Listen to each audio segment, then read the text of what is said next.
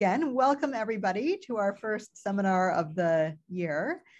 We are delighted to have Nick Proudfoot here to tell us about equivariant log concavity and the cohomology of configuration spaces. Great, thank you so much for having me. So I'm going to cheat a little bit and not exactly talk about progress in representation stability, but rather an application of representation stability, which I hope is also a good topic for the seminar. And it's going to be like the most naive imaginable kind of application, right? There'll be a sequence of representations of Sn. There'll be a representation of Sn for every n, and I'll want to prove something about it. And I'll prove that it stabilizes, and I'll figure out exactly how far out you have to go to get to stabilization. And I'll prove that show that the thing I want to prove, behaves well with respect to stability. So I only have to check the unstable range, and then everything's fine. And then I do computer checks in the unstable range, and then I've proved infinitely many statements by representation stability. So I hope this is, I think of this as sort of what representation theory was developed for. So, so it's a naive, but also to me, exciting application of representation stability. Everything here is going to be joint with Jacob Matherne, Dane Miyata, and Eric Ramos. Okay, so most of the beginning is just going to be setting up the problem. So the rep stability will come at the end. So let me first say what log concavity means. So suppose I have a sequence of non-negative real numbers. So it's called log concave if for every I, you have bi squared greater than or equal to bi minus 1 times bi plus 1. If these things are non-zero, you can take logs of both sides, and it just says that the log of bi is greater than or equal to the average of the logs of bi minus 1 and bi plus 1. So it literally means that when you take logs, it becomes a concave sequence in the standard sense. Right. And sometimes I want to talk about a sequence being log concave, sometimes a polynomial log concave. I'll go back and forth, and the polynomial will just be I could talk about a power series more generally, but usually I'll talk about polynomials. It'll be the finite sequence of coefficients being log concave. There's also another important notion. I want to say that a sequence or the polynomial has no internal zeros if you can sort of guess what that means. There's no zero in the middle. Right? Whenever I have 3 indices i, j, and k in that order, if bi and bk are both non-zero, then bj also has to be non-zero. No zeros in the middle. I can't have the polynomial 1 plus t cubed because the coefficient of t to the 0 and t cubed are non-zero, but then in between that we have some zeros. The notion of log concavity with no internal zeros is in a sense more natural than the notion of log concavity because of the following lemma. If I have 2 polynomials, or it works for power series 2, that are log concave with no internal zeros, then it's true for their product. And this isn't true without the no internal zeros condition. I'll sort of give an example right here. If I take 1 plus t and 1 plus t cubed, these are both log concave, even though g of t has internal zeros. And g of t, the sequence is 1, 0, 0, 1, and the 2 1s are far enough apart that the log concavity condition doesn't break. But then if I take their product, I get 1 plus t cubed plus t to the 4th. That fails the log concavity condition for I equals 2. The coefficient of t and the coefficient of t cubed are close enough together that it does break the log concavity condition. So I guess I labeled this example, but it should really be a corollary of the lemma that is actually usually attributed to Isaac Newton, that if you have a real rooted polynomial, then it's log concave with no internal zeros. Because that polynomial factors as a product of terms of the form t plus a, and that's log concave, and then the product of log concave is log concave. Okay, there's another formulation of the condition of log concavity with no internal zeros, which will be really crucial for the later part of my talk, so I want to give that. So I'm going to call it strong log concavity. I'm going to talk about a sequence or a polynomial being strongly log concave if it satisfies the following condition. Whenever I have 4 indices, I, j, k, l, in order, with I plus L equal J plus K. So the sum of the outer two equals the sum of the inner two. I want Bj times Bk to be greater than or equal to Bi times Bl. So you see, if I take the sequence k minus 1, k, k, k plus 1, that's exactly log concavity, right? That says Bk times Bk should be greater than or equal to Bk minus 1 times Bk plus 1. So strong log concavity really does imply ordinary log concavity. Right? It also implies no internal zeros, because if I had a sequence with internal zeros, I could find I, J, K, and L such that Bi and Bl are non-zero, but either Bj or Bk is 0.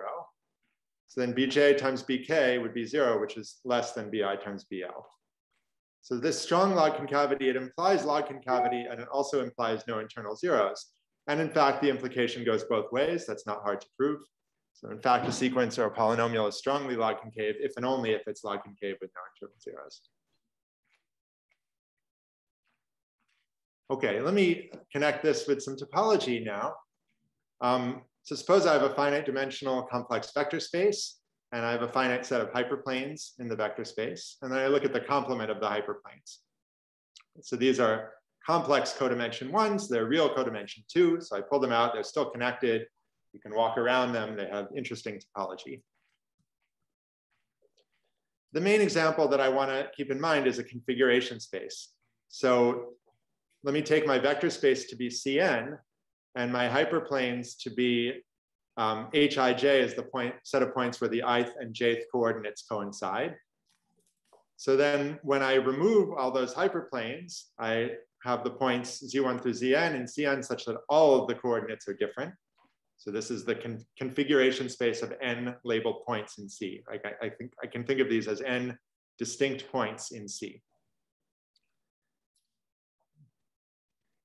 And I want to define Bi of the arrangement to be the ith Betti number, so the dimension of Hi of this space. And I want to also talk about the Poincare polynomial, so pi sub a of t, where the Betti numbers are the coefficients of the polynomial. Let me talk about what you get in this particular example that I just said. So there's a map from conf n of C to conf n minus 1 of C, just given by forgetting the last point.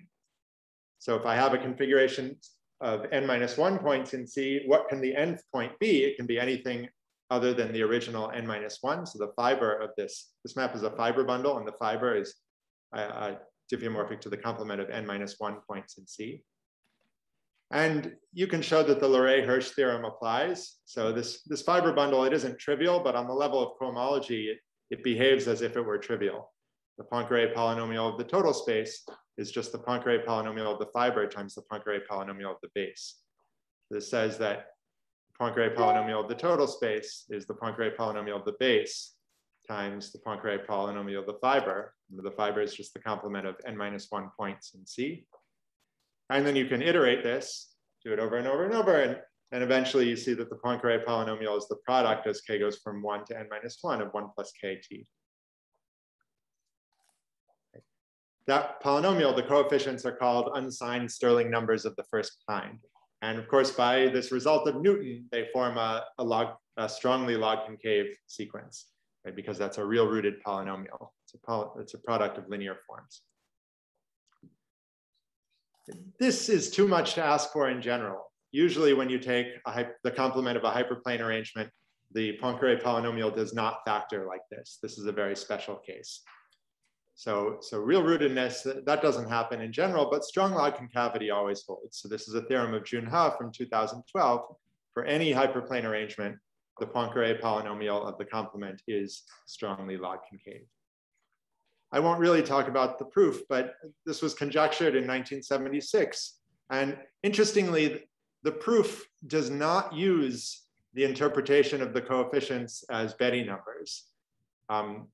It uses a different topological interpretation of the coefficients. It defines uses a certain compactification of this space called the wonderful model of De Concini and Procesi, and interprets these numbers as intersection numbers on the compactification. It's totally orthogonal to the interpretation as Betti numbers. That's all I'm going to say about that. And any questions before I move on? Okay, just as a little digression, this stuff works not just for hyperplane arrangements, but for matroids. I won't say what a matroid is, but it's some sort of combinatorial abstraction of a hyperplane arrangement. So any hyperplane arrangement determines a matroid, but not all matroids come from arrangements.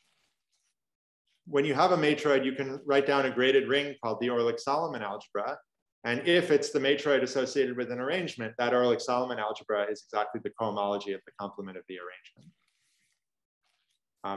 And you can define the Poincare polynomial of the matroid in terms of the, using the Orlick-Solomon algebra instead of the cohomology. And then a theorem of Addaprocito, Ha, and Katz is that for any matroid, the Poincare polynomial of the matroid is log concave, strongly log concave. That's a generalization of the theorem on the previous page. Okay, so now I want to start doing the representation part. I want to incorporate symmetries of the arrangement or the matroid into this picture. So suppose I have some finite group gamma, and I have a graded representation of gamma where the graded pieces are finite dimensional. Or if you like, if I have a sequence of representations of gamma, finite dimensional representations of gamma, B0, B1, B2, etc. So I want to say that this thing is strongly equivariantly log concave if whenever I have ijkl with I plus L equals J plus K, Vj tensor Vk is bigger than Vi tensor VL. And by bigger, I mean that it contains it as a subrepresentation. So of course, if gamma is the trivial group, then these things are just vector spaces. And I'm saying that the dimension of this guy is bigger than the dimension of this guy, which is exactly the statement of equivariant log concavity for the sequence of dimensions. Right? So this is a notion that generalizes strong equivariant log concavity for sequences of numbers to sequences of representations of a finite group. First, this is the analog of the statement that if F and G are strongly equivariantly log concave, then so is their product. The Poincare polynomial of a tensor product is the product of the Poincare polynomial. So if V and W are strongly equivariantly log concave, so is their tensor product. And let me note, first of all, two statements. One is that, when we were dealing with the trivial group in the non-equivariant version, strong equivariant log concavity was the same as equivariant concavity with no internal zeros. Here it's not true. So strong equivariant log concavity implies ordinary equivariant log concavity with no internal zeros, but it's not equivalent. It's actually a stronger notion. And if you take equivariant log concavity with no internal zeros, by which I mean, instead of ijkl, I could have said, Vi tensor Vi contains a subrepresentation isomorphic to Vi minus 1 tensor Vi plus 1. That would be getting rid of the strong part. But if I do that, and I also assume no internal zeros, then this lemma fails. It's actually not preserved under tensor products. And so that means that strong equivariant log concavity is really the right notion. It's the robust thing that is preserved under tensor products, whereas any other notion of equivariant log concavity will not be preserved under tensor products. And both of these statements, I'm not going to show you with examples, but you can just write down explicit examples with S2 that you can do by hand. In a representation of S2, it's just a certain number of copies of the trivial rep plus a certain number of copies of the sign rep. Very easy to tensor those together by hand, and you can just see these two statements. So it's really strong equivariant log concavity. It's a stronger notion, and it's the right thing. It's the robust thing. Okay, so let's put it together and formulate the right equivariant conjecture. So suppose I have a vector space over C and a collection of hyperplanes and a group that acts linearly, preserving the set of hyperplanes. So it doesn't have to fix the hyperplanes pointwise. Maybe it takes one hyperplane to another. And that induces an action on the complement. So in my favorite example, so when you take the hyperplanes xi equals xj, zi equals zj in Cn, the symmetric group acts. preserving that set of hyperplanes just by permuting the coordinates. And the induced action on the configuration space of endpoints in C is just permuting the endpoints. So, you know, the permutation switching 1 and 2 will swap the first point with the second point.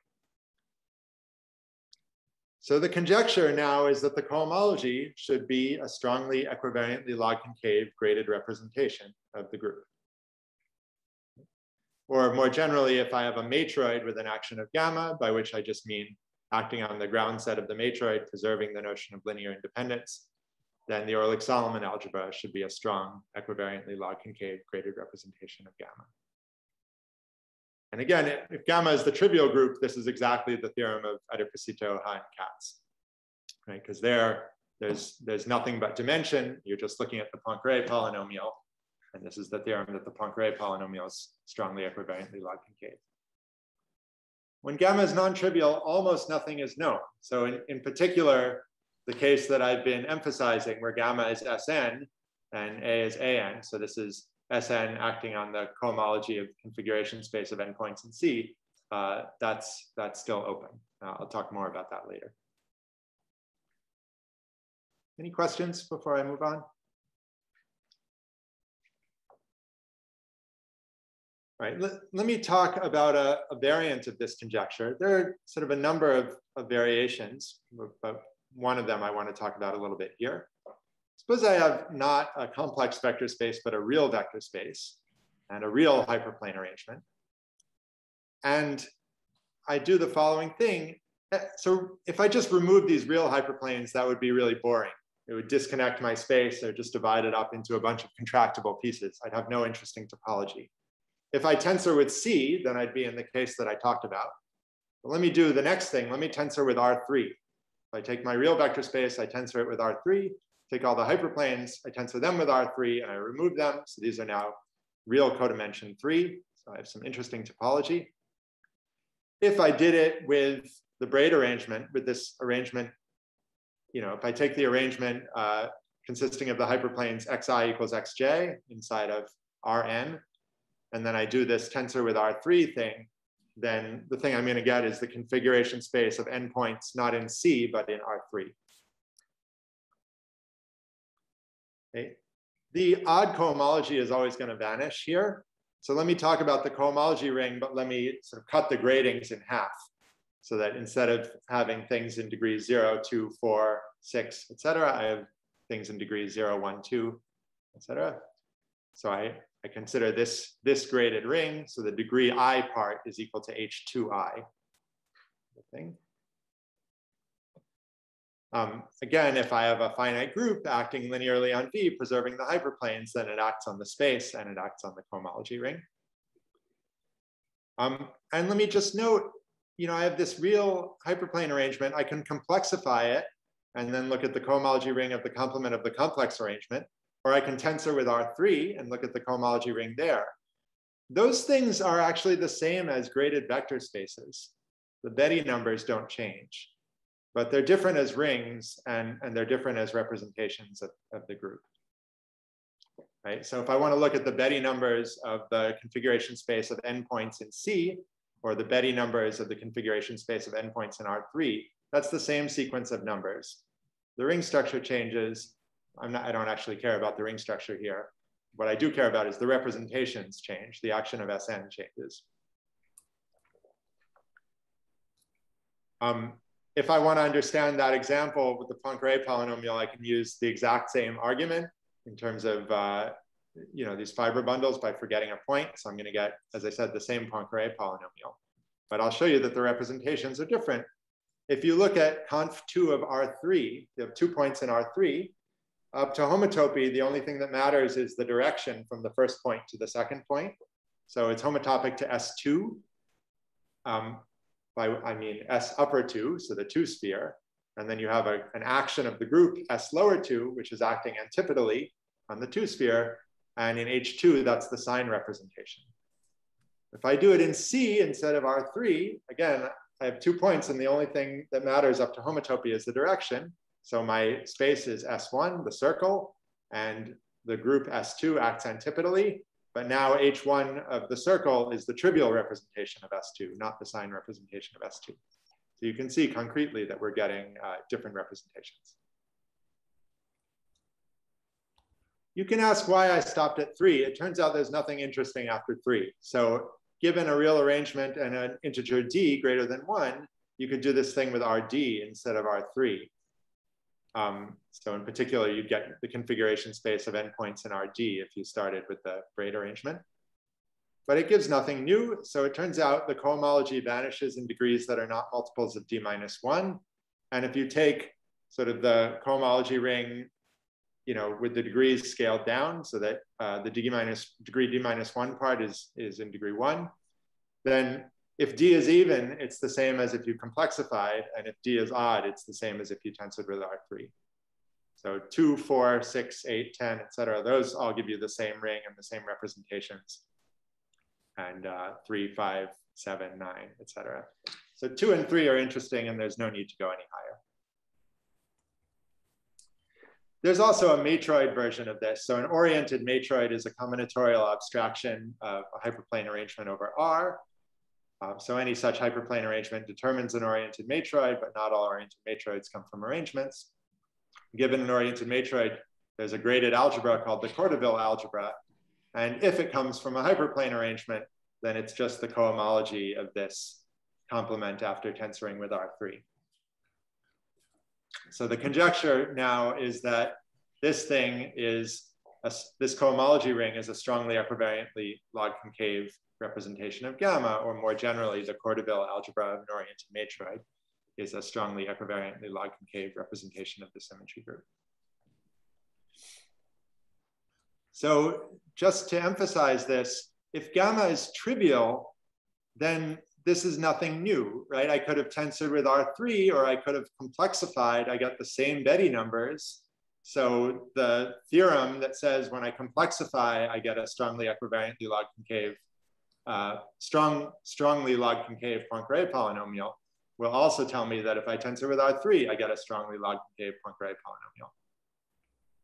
polynomial. And similarly with matroids, the Cordoville algebra of an oriented matroid as a graded vector space is the same as the Orlik-Solomon algebra of the underlying matroid.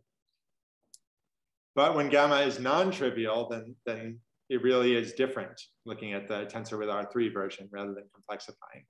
So in particular, I've stated 2 conjectures about configuration spaces, one saying that the cohomology of the configuration space of endpoints in C is strongly equivariantly log concave, and one that the cohomology of the configuration space of endpoints in R3 is strongly equivariantly log concave.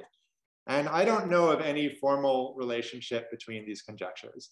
I don't know how to prove either one, but if I could prove one of them, I would not know how to use it to prove the other one. Neither one is known. Any questions before I start talking about rep stability? Okay, so the rest of the talk will be devoted to using representation stability to obtain some partial results about these 2 conjectures.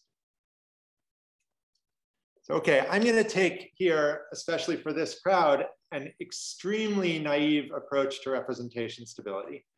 So bear with me here. So, okay, first of all, irreducible representations of Sn are indexed by partitions. So I have an R tuple of natural numbers decreasing that add up to n. I'm going to write V lambda to denote the irreducible representation of Sn indexed by lambda. And given a lambda, which is a partition of n, I want to make a new partition of n plus 1 by adding a box in the upper right, adding 1 to the first part and leaving the rest the same. So lambda hat 1 is lambda 1 plus 1, and the rest are unchanged. And I want to extend by linearity to an operation on isomorphism classes of representations. So if I have a representation of Sn, I want to write it as a sum of V lambdas, and then I want to sort of hat all the lambdas. So I want an operation that takes a representation of Sn and gives me a representation of Sn plus 1. I'm going to write it V goes to V hat by saying V lambda hat is V lambda hat, and then I extend by linearity. Right? So this is stabilization in the representation theory sense. Okay, and then if I have a sequence of sequence of vector spaces, Vn, and each Vn is equipped with an action of Sn, I want to say for a particular natural number P that it stabilizes at P if whenever I get past P, the n plus first guy is the stabilization of the nth guy. So this is what representation stability means to me. Of course, I'm aware that a sequence stabilizes at some point if and only if it exists, it admits the structure of a finitely generated Fi module. That's sort of more the modern language of representation stability. But I want to think about this for the sake of this talk in a very naive sense. I just have a sequence of representations. And eventually, once I get to a far enough out in my sequence, I know how to read off the n plus first one from the nth one just by doing this stabilization operation. That's all it's going to mean. So, okay, I mean, maybe the basic example, if I take the permutation representation of Sn, V0 is just 0, V1 is the trivial irreducible. And once I get past 1, so Vn is this irreducible representation plus, which of dimension n minus 1, plus this irreducible representation of dimension n for all n greater than or equal to 1. So this sequence stabilizes at 2. Slight warning here. When I say stabilizes at P, I'm using something a little different from what is called stability degree in the representation stability literature. So again, I'm using something much more naive. I'm saying, how far do you have to go until you can read off the next representation from the previous one in the most straightforward sense?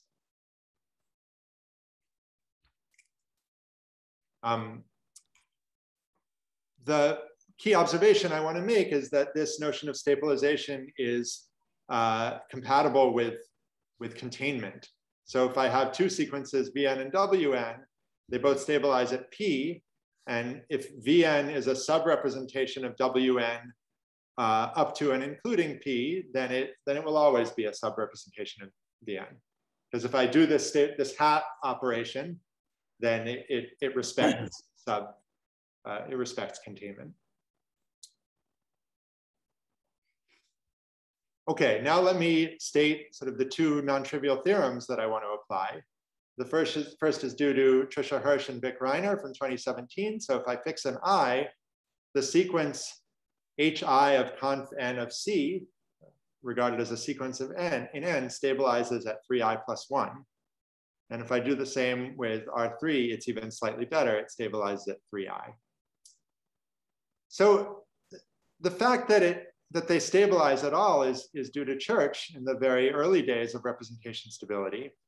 But Church gets a slightly weaker result about where stability occurs. So if you use the naive representation stability techniques, you say, okay, H1 is generated in degree 2 as an Fi module, and that implies that Hi is generated in degree 2i, and that implies that stabilization kicks in at 4i. So Hirsch and Reiner came and said, okay, yeah, it stabilizes by 4i, but in fact, something even better happens. It stabilizes in the sense that I'm saying at 3i plus 1, or at 3i if you do it with R3. Okay, so that's the first theorem I want to use. And this is sharp. So that's really exactly where stabilization happens. The second theorem is maybe less known in the representation stability community. In fact, this was proved in 2011, which was right around when those first papers about representation stability were happening. If Vn stabilizes at P in the naive sense that I described, and Wn stabilizes at Q, then their tensor product stabilizes at P plus Q. Again, this is not stability degree. This is the very specific naive notion of stability that I'm describing. We actually looked for a while to find a result that applied this in the representation stability literature and couldn't find it. But then Vic Reiner told us about this paper from 2011, which exactly proves that result. Okay, let me refine a little bit this notion of equivariant log concavity. So suppose I fix a natural number m. I want to say that I'm strongly equivariantly log concave in degree m if whenever I have an I, j, k, and l with I plus l equals j plus k equals m, I have this property that Vj tensor Vk is isomorphic, contains as a subrepresentation Vi tensor Vl. So strong equivariant log concavity is the statement that we have strong equivariant log concavity in degree m for every m. Another way to say this is that V0 tensor Vm should be contained in V1 tensor Vm minus 1, which is contained in V2 tensor Vm minus 2, all the way up to Vm over 2 tensor Vm over 2 if m is even, or Vm minus 1 over 2 tensor Vm plus 1 over 2 if m is odd. Right? If m is 9, it's saying the smallest thing should be V0 tensor V9, and then the next smallest is V1 tensor V8, and V2 tensor V7, V3 tensor V6, and V4 tensor V5 in the middle. So, okay, strong equivariant log concavity is just strong equivariant log concavity in degree m for every m.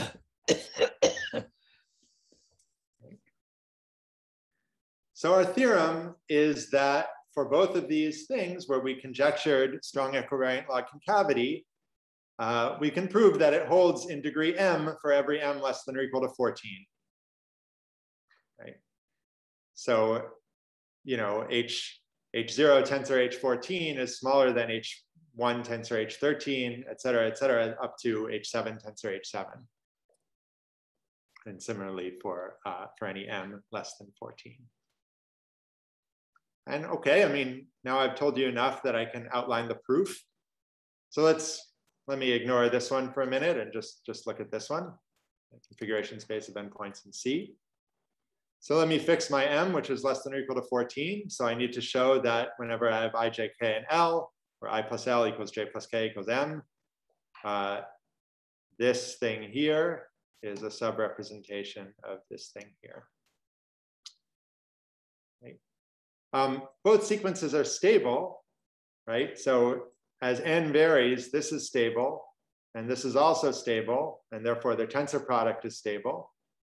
And stability works well with the notion of subrepresentation, so I just need to check those n up to the point where stability happens. So where is that? By Hirsch-Reiner and Briand Orellana Rosas, stability happens at, oh sorry, this shouldn't have been I and j, this should have been I and l, which is the same as j and k. So 3i plus 1 plus 3l plus 1, which is 3m plus 2, or 3i plus 1 plus, or 3j plus 1 plus 3k plus 1, which is 3m plus 2. So when m is 14, I need to go up to 3 times 14 plus 2, which is 44. And okay, so we did this on, using a fast computer at Max Planck running 24 hours a day. That calculation took a few weeks to go up to n equals 44, but we did it, and that proves it by representation stability. And the statement for conf n of R3 is similar, but it's a little easier because stability happens a little sooner. It's at 3m rather than 3m plus 2. Then for that, we only had to go up to n equals 42. So again, the upshot here is using the theory of representation stability. I mean, this theorem is, of course, it's always nice to check things like this on a computer, but I want to emphasize that I'm making infinitely many statements here, right? I fix I, j, k, l, where I plus l equals m and I plus l equals 14 and j plus k equals 14, but I look at infinitely many n, and I'm claiming that the containment that you need for SN equivariant log concavity holds in those degrees for infinitely many n. And using representation stability, I can prove those infinitely many statements just by doing finitely many computer checks. And that's what we did. And great. So the full conjectures remain open. None of this tells you anything about how to actually prove that the conjectures hold for all n in every degree, but it gives us some pretty nice experimental evidence for the conjectures. Okay, I'm going to stop there. Let's all thank Nick.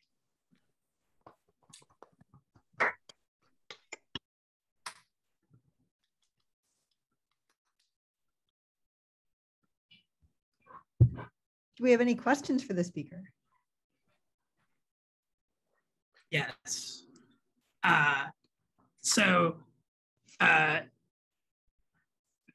This theorem gives us, so if I'm at some value of ijkl, I get like some sort of like an SN equivariant map from VI tensor VL into VJ tensor VK, and that's like an injective map that's SN invariant. And we have one of these maps for every n, essentially. And so we can ask, like, does that lift to a map of like FI modules or something like that? So we can ask for, does equivariant log concavity hold in like, you know, some category of FI modules or some variant on it? Do you expect that to be true?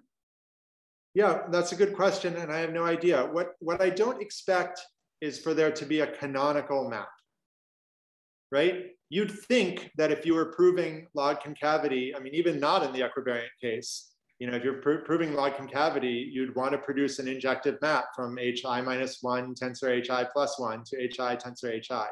And the point I tried to make earlier is that is absolutely not what Adiprisito and Katz do.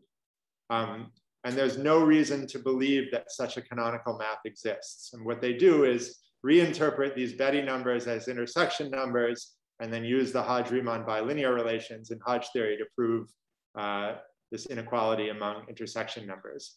So there's absolutely no evidence anywhere to expect there to be a canonical map of vector spaces. And therefore, I mean, you know, it's not like here are the maps, are they compatible with the FI structure? So it would be pretty remarkable and fascinating if there were actually an inclusion of FI modules from HI tensor HL to HJ tensor HK. But I have absolutely no reason to believe that that should be true. I mean, could be true and it would be awesome, but I don't know. Thanks.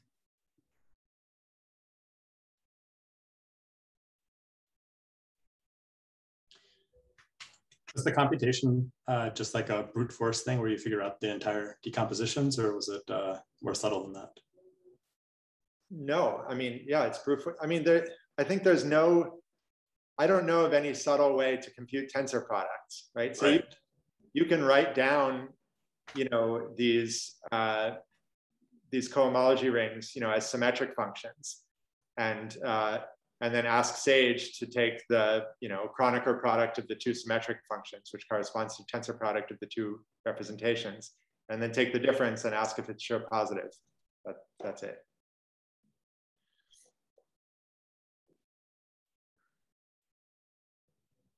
So is there any way of thinking about these representations in terms of the geometry of the wonderful compactification? Yeah, so I've tried very hard. So I have a sort of conjecture or a form of a conjecture that seems to be false. And I would love a way to revive this conjecture. But yeah, so, right, so the idea is to take these Betty numbers and interpret them as intersection numbers in cohomology. And you do that, I mean, you have certain divisors and you take the ith power of this divisor times the ith, you know, d minus ith power of this divisor, and you push forward to a point. So the idea was essentially to work in K theory. So you can, you know, instead of the cohomology class represented by a divisor, you can talk about the structure sheaf of the divisor, and you can tensor them together, take the derived tensor product, and then push forward to a point. And if you work in equivariant K theory, then at the end, you're in the equivariant K theory of a point, which is the virtual representation ring of your group gamma. You're going to get a virtual representation, and by general nonsense, the dimension of your virtual representation will be exactly the Betty number that you were trying to get. And the hope is, well, it's actually an honest representation, and it is the ith piece of the Orlick-Solomon algebra, and that's what you're getting. And then you'd want to try to prove an analog of the Hodge-Riemann bilinear relations in equivariant K-theory. That's always been my plan. It doesn't seem to work. I mean, you know, I've done some calculations where you write down the divisors and you do this derived tensor product and you push forward to a point and you want to get the ith graded piece of the Orlick-Solomon algebra. But in fact, I'm not getting it. I'm not even getting, you know, an honest representation. Like I'm supposed to get the representation, the irrep corresponding to the partition 2,1 of S3. And instead I'm getting 3 times the trivial representation minus the sign representation or something like that. And then I've tried various other versions where, okay, instead of taking the structure sheaf of the divisor, you twist it by a line bundle, maybe the line bundle associated with the divisor. I mean, there are a million variants you can do, and I just cannot find a plausible conjecture. I mean, I really want to come up with a K-theory version of this that at least plausibly gives me an interpretation of these representations of my group in terms of intersection theory, and I can't find one. So I think it's a good idea, and I hope that by finding the right variant, it will eventually work, but that idea has been a total failure so far. Thanks.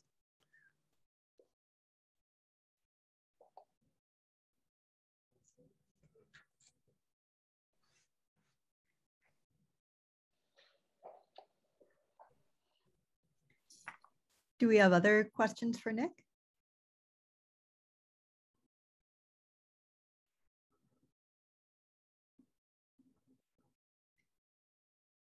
In that case, let's thank Nick again. Thanks again for having me.